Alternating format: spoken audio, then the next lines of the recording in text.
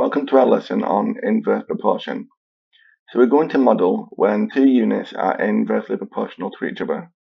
And we're going to do this using the proportionality symbol, which we saw in the previous lesson. So in this case, it says that y varies indirectly with x.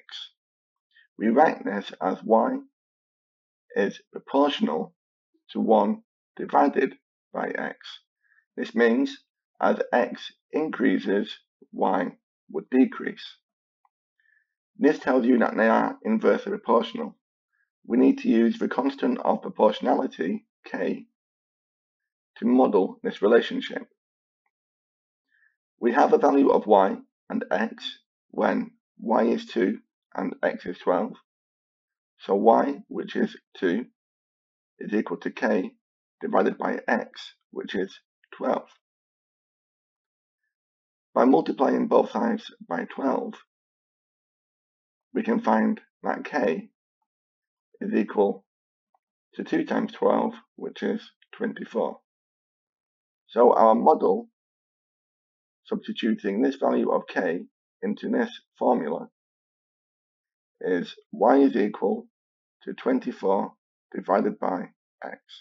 And this describes the variation. Now we can apply this model to find the value of y when we know that x is equal to 8. So y is equal to 24 divided by x. We can substitute x is equal to 8 into the model. So y is equal to 24 divided by 8. Y is equal to 3. We can also use the model to work out the value of y when x is equal to 6. So we can substitute into our model the new value of x. So you can see that when x is equal to 6, y is equal to 4. And we can see that as x gets smaller, y is getting bigger. Okay, let's try the next set of results. Again, we are told that h varies indirectly with r. We can model this relationship using the value of k. We'll substitute in when h is equal to 4 and r is equal to 3. We'll substitute these two values into this formula. So we have 4 is equal to k divided by 3.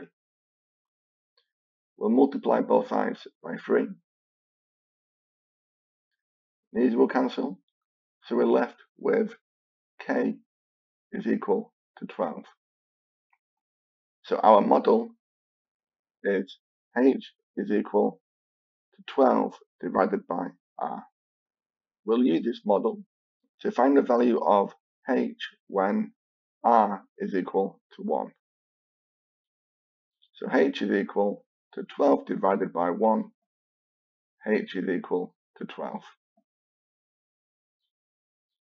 In the next part of the question, we're given h as 144. We have the same model. So 144 is equal to 12 divided by r. To work out r, we're going to multiply both sides by that term. So 144r will equal 12. We'll divide both sides by 144. So r will equal 1/12. And again, you can see as r decreases, the value of h is increasing. Okay, let's try a couple more questions. Each pair of measurements vary directly. Do you want to try and set up a formula for each pair and use this formula to calculate the missing values? You can pause the video and resume it when you're ready. Okay, for question A. Okay, we have B is inversely proportional to A.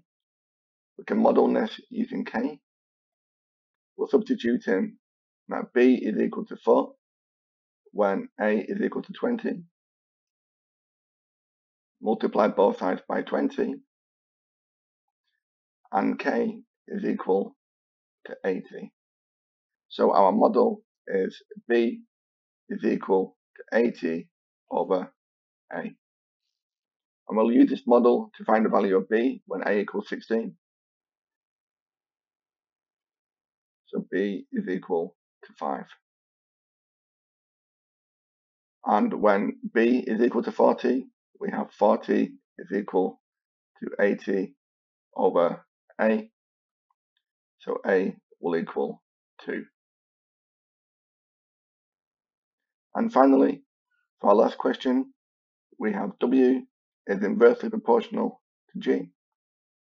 We can model this using the value of k.